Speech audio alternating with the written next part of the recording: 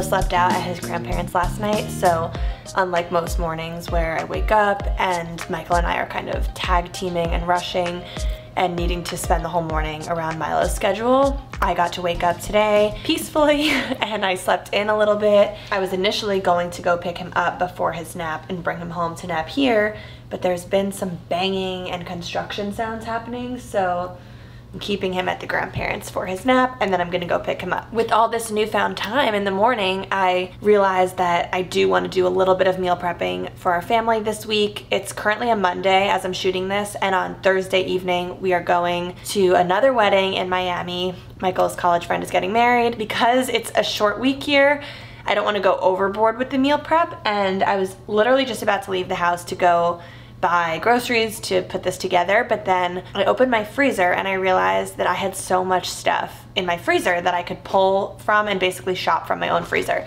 That's one of my favorite things about the meal prep that I've been doing, is just learning how to stock stuff up in my freezer, both cooked stuff and raw stuff. So a lot of stuff that I buy now is just frozen stuff that I'll do like a big bulk shop in a month and keep it in my freezer and then shop from my own freezer. And a lot of the stuff that I cook, when I'm cooking like a batch meal, I'll make a lot more than I could possibly feed my family in a week, and then I'll freeze a decent amount of it. So I had a lot of stuff in the freezer, like a kimchi thing that I made that I moved up to the fridge to defrost for the week.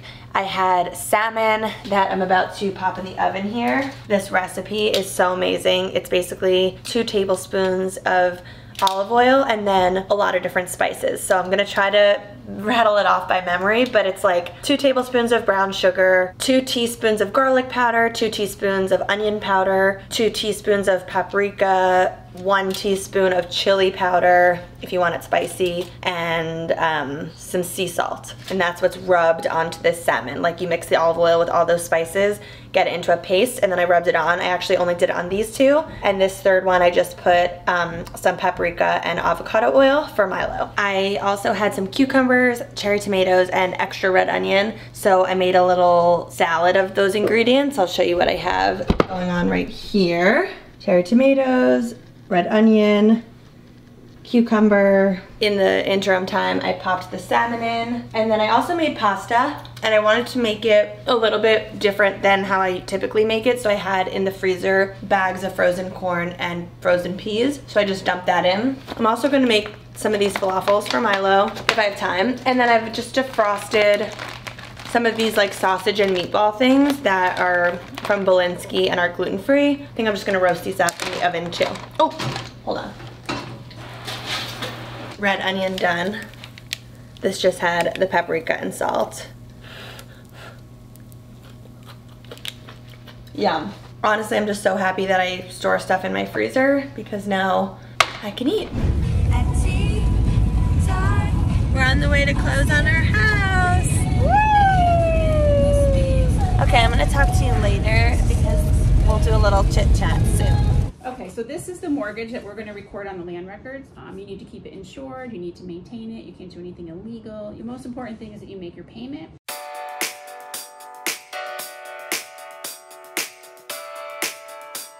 We did it. Yeah. It'll feel... We own a house. So excited. We signed all the papers and the deed is done. How many signatures do you think we had to give today? We each probably signed 50 times. Yeah. I've got to hand it to Michael. He managed so much of that mortgage and loan approval process and all the dealings with the lawyers. And oh my gosh, I don't know what I would do without you. Ditto. Got anything else to say, Mr. Talkative, Mr. Chatty Cathy? No, I'm just excited to have a house and excited to do it all with you. Thank you. Love you. Now turn the tape off. Turn the tape off.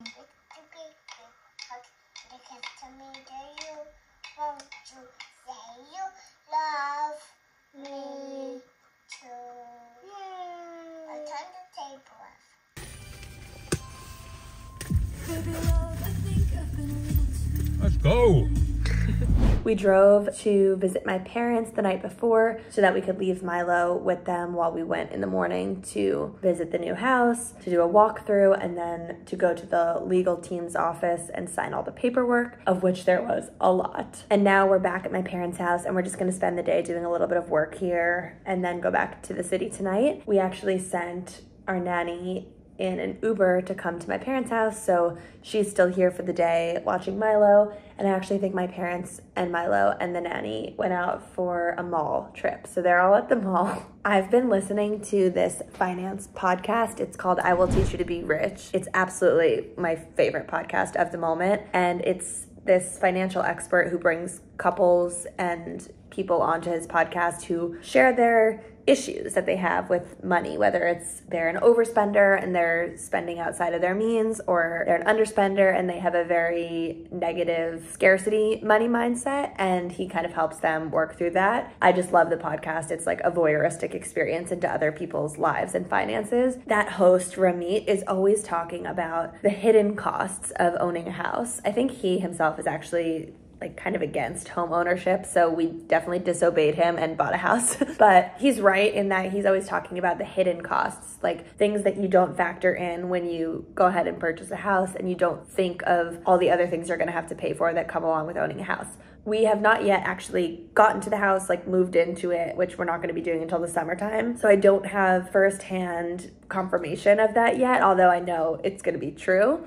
But what I do know is that there are so many hidden actions that go into purchasing a house that you just think like, okay, we're gonna take out a mortgage and close on the house. And you just don't realize how much upfront work legally and financially and just setting up the interest rate and locking in your interest rate and working with a lawyer to share all of your financial assets and wiring the money to the people and getting a loan from the bank. And there are just so many hoops and hurdles that we had to jump through before we could sit down at that desk and sign the paperwork and get the keys to the house. And if I'm being honest, like Michael and I have a division of labor in our relationship, and the way we've divided things up, he manages a lot of those logistical tasks in our lives. So a lot of that work did fall on him, whereas the actual searching for the house and finding the house and coordinating all of our interactions with the realtor and then the design process and all of that is my area of interest and expertise. So that's falling on me. But I've been watching Michael over the past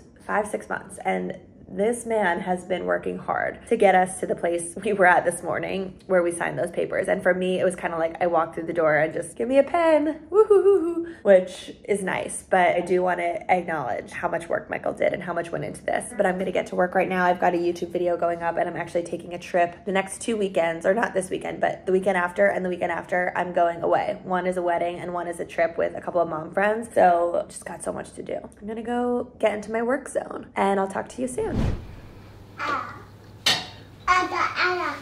All done? No. Oh, okay. More French toast? No. Yummy. No. More. You can bite the crust. It's a little hard, but you can bite it. Almost time to go for a walk with Mama. We're gonna take a walk. We're gonna see Uncle Robert. Robert. Then you're gonna take a nap. Then we have Charlotte's birthday. Then we play with Mommy and Daddy, and that's tonight. Then tomorrow, we wake up and we drive to the new house. You're gonna get to see your new house, see your brand new room. You're gonna see Dee Dee, Pop Pop, Nona, Grandpa, Aunt A, Uncle Ziggy, Auntie Juju, and Uncle Rico. So we have a busy weekend. Do you want some water? No. Okay. Do you want some coffee? Coffee. This is Mommy's. I shouldn't have offered it. I'm sorry. Mama. Kiss for Mommy. Thank you. Mama.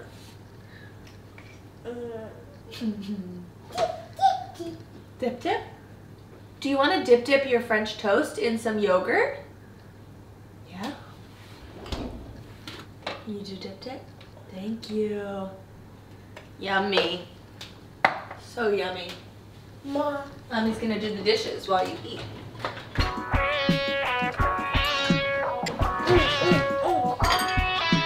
Yogurt.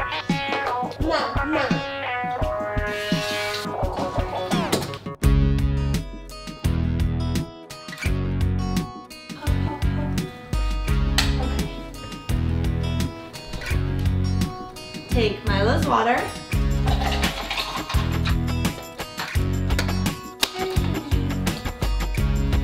Bye-bye.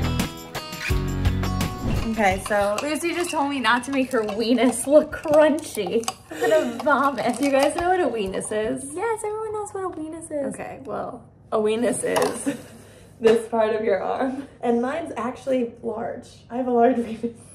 She's got a huge weenus. In middle school, did people like come up to you and pinch your weenus? Yes. And Is mine big? yeah. Okay, so I have a big weenus, and we're about to take photos of my tattoo. Oh, my weenus. Which is right here. Probably isn't the first time YouTube is seeing it. However, it might be the first time you're seeing it in a vlog. But I got a little M. It stands for Mama, Milo, and Michael. And it's not permanent. It's going to be disappearing in 9 to 15 months. And it's already starting to fade a little. Like, it's not quite as dark as it was, right? Yeah. But anyway, we're about to take some photos of it. I still can't believe you did it. Figured you could watch. I will make sure her weenus does not look crunchy. Should I put it in a low pony? Yeah. With that thing? Yeah. I copied you. You were wearing a low pony when I walked in, so I put my hair in a low pony. I saw Lucy Fink wearing a weenus and a low pony. Let me see. I burned my waffle. Oh no. Hair? I guess down. Yeah, can't go Can you wrong. move those tins? They look ugly. Oh, horrible. Let's see, remember when you stuck this to your face and you got a... It wasn't that, it was something else. No, it was this. It wasn't that. It was the thing that you squeeze and you suck. No, I'm telling you it was this. It was not. That doesn't stick to skin. Try it. Go. I literally watched it happen. Or it was a squeezing blue owl. It was blue. You're gonna have another one. I'm telling you. Lean towards me. Yes, I like. Okay, now angle towards me a little. Other way. Away from me, sorry. How's my weenus? It's looking crunchy as fuck. Oh, those are cute. Like the concept, not my face. Yeah, give me some hair flip movement. Hell yeah. Put your arm down. Cute, love these. Yes, oh my god, that's really cute, Lou. Oh, my hair looks so good for being 6 days postpartum. You're not 6 days postpartum. Do you know what I'm saying? You meant 6 days post-wash. Okay, we got it.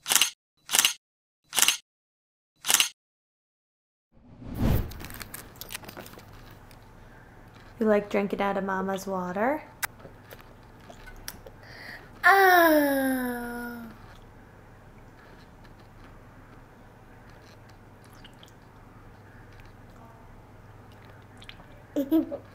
Da. Da.